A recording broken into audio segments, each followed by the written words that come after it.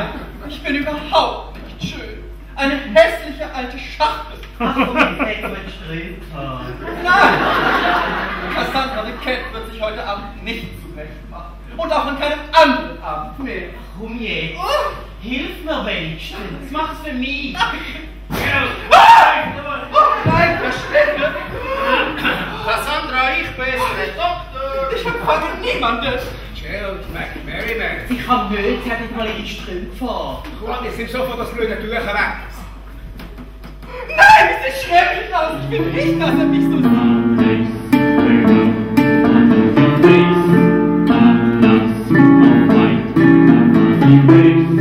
Ich fange Sie in den bewahrenden Applaus. Cassandra de Kent, bitte schön.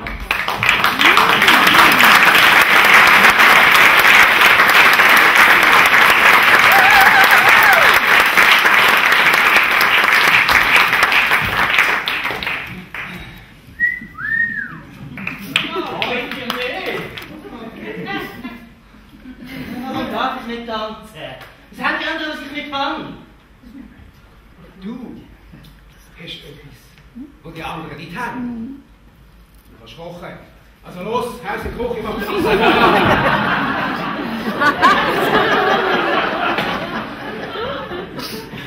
und zieh sofort die Beerrücken ab. Ich sag's aus dem Jerry. Dann sag ich, dass du ein Rendezvous mit einem anderen Mann Hau ab! Ich will auch. Was? Kannst du nicht schreiben oder am Telefon sagen? Komm doch an. Du hast doch gemerkt, dass ich noch ein bisschen geblufft habe. Sag, dass es in Ordnung ist. Es ist gut so. Ich habe immer geträumt, dass es so weit kommt. Wir haben sich gefragt, was der Vater von diesem jungen Mann für Beruf ist. Sein Vater? Ja. Also, sein Vater, er schafft mit Kunst.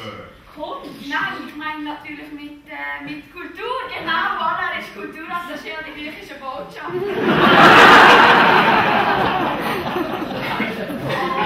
Schön, Papsi, er ist Diplomat. Was ist das? Gülle? Ja, ich hatte einfach mal eine nette Abwechslung anstatt Kaffee. Du hast mir eigentlich nicht gesagt, dass der Georgie kommt, der böse Mann. Ach, Henry, warum lass mich nicht auftreten? Du hast einfach Schiss von meinem Temperament. Mit was? Von meinem Feuer, meiner Leidenschaft. Du hast Schiss, ich bin zu primitiv mit deinen kleinen Östrogendamen Aufgestanden. Da ging's mir noch so gut. Und jetzt ist mir so anders, irgendwie so elend. Tief schlafen. Oh, Georgie, was für ein Schock. Hat du das schon gesagt? Ach, Georgie, du kleines Dummerchen. Komm her und gib deiner Lilly einen Kuss. So eine minderjährige, schwarze Dirne. Das ist das Ende von meiner Karriere. Aber warum schon? Dafür bist nicht du verantwortlich. Du kannst doch nicht verantwortlich sein für das Privatleben vom Präsident Fischer. Raus! Ich bin der Generalsekretär von der Partei Union für Ordnung und Moral. Und ausgerechnet unser Präsident ist in der ehrenvollen Irne gestorben. Wart nur, bis die Presse Finte vorbekommt. Frau Köln, könnt ihr etwas Süßes vertragen? Meine Sekretärin. Schau jetzt zu dem Fenster raus. Nein, bist du verrückt, dann kommst du wieder runter. Nein, ich habe keine Lust, mich von einer harten Journalistin in der Luft verreissen zu lassen. Aber du musst doch gar nicht zum Präsident Fischer sagen. Sag ihnen doch einfach, dass wir unsere Tochter verheiraten. Mach du das ist deine Sache. Ja, und jetzt, wo gehen Sie an? Das sind die nicht. Wie geht's jetzt weiter? Legen Was Sie passiert mit sich der weg. Union für Ordnung und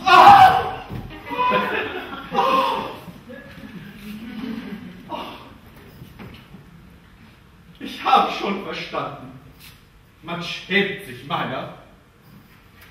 Ihr schickt mich fort. Verjagt mich aus meinem eigenen Haus. Aber es ist gut. Ich gehe. Ich verlasse euch. Das Monster, der Freak, ist schon verschwunden. Du hast ja nicht einmal eine Hausglocke. Die ist sicher hinter dem Haus. Die Diplomaten sind sehr diskret. Ich will halt nicht schauen.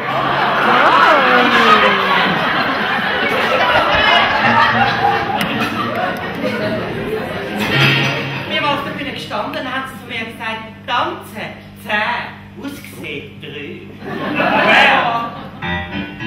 Dance and look free, and I'm still on unemployment, dancing for my own enjoyment. That ain't a kid, that ain't a kid. Dance and look free, like tonight. Have you ever called the doctor for 1.2 blind tits and ass? That's the best thing. I'm not with them. Goes with it, all goes with it. Tits and ass. I think you'll walk the line.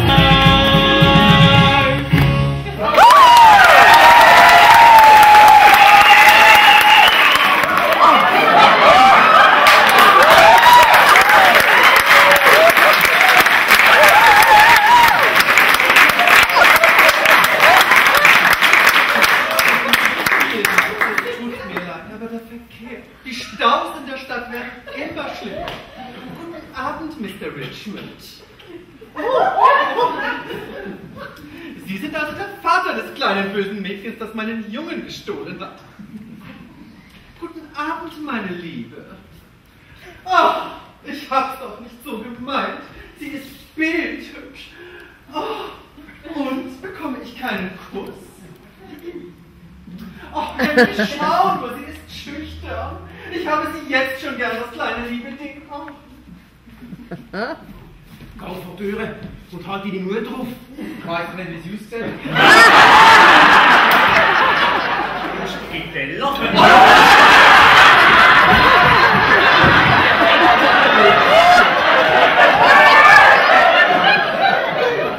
Sind das junge Leute beim Turnen?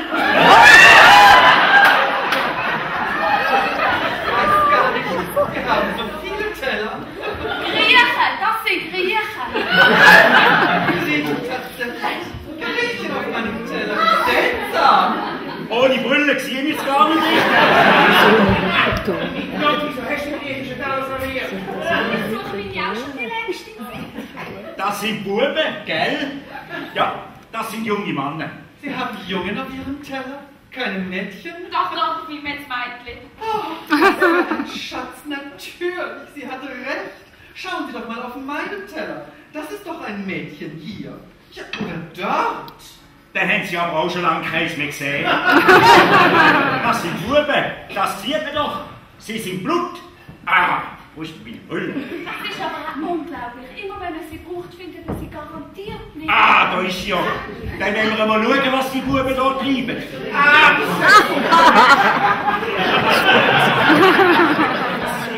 Wie viele Mütter ihren Sohn hat? Nur eine. Der Gerald.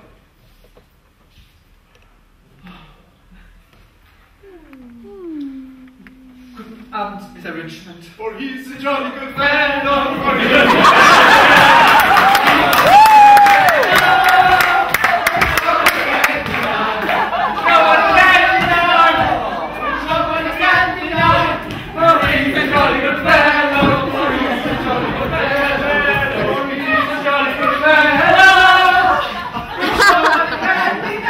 Schöne Hochzeit, hä? Schöne weisse Hochzeit. Mit Glanz und Gloria. Mit dem Segen vom Papst. Bravo! Ich ziehe schon die Schlagzeilen von mir. Generalsekretär Richmond in den Fußstapfen von Präsident Fischer. Richmond vergnügt sich in einem Transvestitenlokal. Sie müssen sich keine Sorgen machen. Die Türe ist nicht angeschrieben. Die Vögel können Sie gar nicht brauchen. Allerdings wäre es besser, wir wollen eine Konfrontation vermeiden. Und wie soll das gehen? Ich glaube, wir sollten die Polizei rufen. Nein! Keine Polizei! Auf keinen Fall Polizei! Eine Leiter! Ich brauche eine Leiter! Haben Sie keine Leiter? John, fang bitte nicht wieder Toten nicht an. Das ist mein absoluter Ruin! Bare Katastrophe! Ach, der arme Mr. Richmond und seine arme Frau. Sie sind in einer total prekären Lage. Das tut gut. Also werde ich wohl mal wieder einen Ausweg finden müssen. Sie wollen hier raus? Ohne Aufsehen, ohne Skandal? Ja, dann folgen Sie mir. John, ach, helfen Sie. Und du doch bitte das lange Rote mit der Perücke für den Mister wünschen.